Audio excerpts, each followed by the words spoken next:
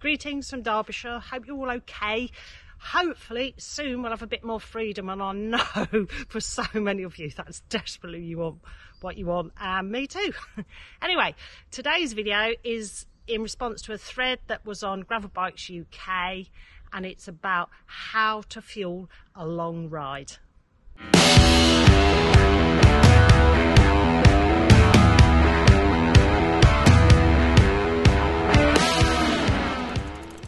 In the past, I've ridden a lot of 24-hour mountain bike races, 6 hours long sportives, and etc.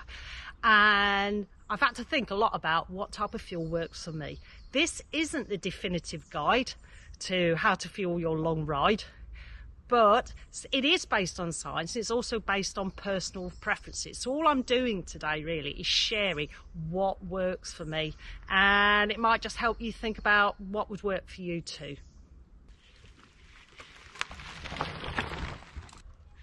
So today I've filled up like I would for any long ride. I've had porridge this morning because that's a low GI food. That means low glycemic index, which gives a slow release of energy throughout the ride. And I've had coffee because that's a cyclist's favourite, and undoubtedly gives you a bit of a buzz and makes you a little bit more alert. So that's what I've done. Tend not to take anything extra on board for breakfast before anything long, because it just makes you feel totally stuffed. So there you go.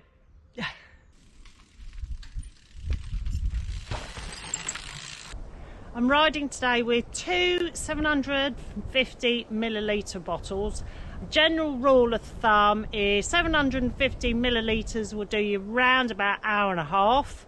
Sometimes if I'm going really slow, actually I can make one last 2 hours. Obviously if it's really hot, you're going to get through more liquid. I'm using carbo. Now this is the tricky bit. You need to find one that works for you. I'm using High Five. I'm not sponsored by High Five, but that one my system can cope with. I have used other ones in the past that really just gave me a load of grief. So something to think about. Try it beforehand, before you do a really important event, which one works for you. If conditions are really hot, it might be better to have a isotonic plus carbo drink. The isotonic drink will replace electrolytes that lost through sweat. So something to think about, really hot. Certainly something I always have when I'm abroad. If you're out all day, or you're doing something like a 24-hour race, for example, you really can't just survive on carbohydrate, isotonics, energy bars in your back pocket or gels. You get to the point where you need proper food. And for me, it's kind of like needing clean food almost, something real. So obviously that's difficult, particularly if you don't want to stop. So a mate of mine suggested using a finger roll, and I'll actually pick this up here. Finger roll. Now, I never eat finger rolls in a million years at home in normal life, but finger rolls fit nicely into a bit of silver foil. I've got a bit of protein inside, and that's actually cheese, wrapped in silver foil. You can pull that off with your teeth as you're riding along. It squashes up perfectly into your back pocket, and you can eat bits off as you go along. Probably won't want to do it really close to somebody if you're trying to impress them, but I mean sometimes there is no dignity in endurance sports, is there? But just something to try. Right, this is my final tip for when you're out on your ride. I've tried this, it works for me. Try it, see if it works for you.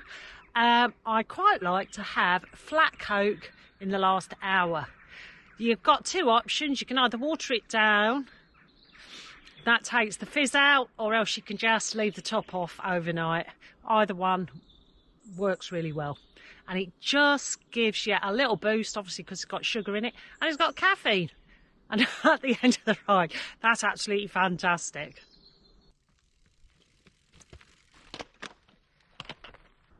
So there you have it, Phelan's guide to fueling a long ride. Try those things. Really important that you try them before the important day, because you do need to work out what's best for you. And take it from me, if you eat loads of sweet stuff well, you try and do it all day, you'll get to the point you just don't want to eat anything. So it really, really is important to get a bit of a mixture of sweet stuff, stavy stuff, you know, and kind of real food as well. Don't forget that when you finish your ride and you then get back home, check to make sure that you're not dehydrated. You know, if your urine is a really, really dark colour, you need to top up a lot on fluids. Get some protein in as quick as you can. I quite often have Greek yoghurt. Greek yoghurt actually has more protein than normal yoghurt. Rice pudding always hits the spot for me. And then generally just eat well, but really, really make sure that you are hydrated. I hope that you found this video useful.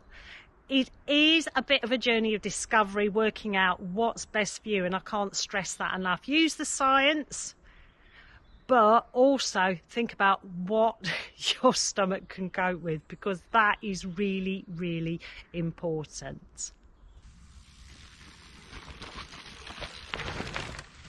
If you've enjoyed this video, please give it a big thumbs up and maybe even consider subscribing. I absolutely love comments below this video, and actually it is really useful for other people to read. It might be that you've tried certain foods or energy drinks or whatever, and maybe other people might just benefit from reading what you've put. So please make sure that you put something below.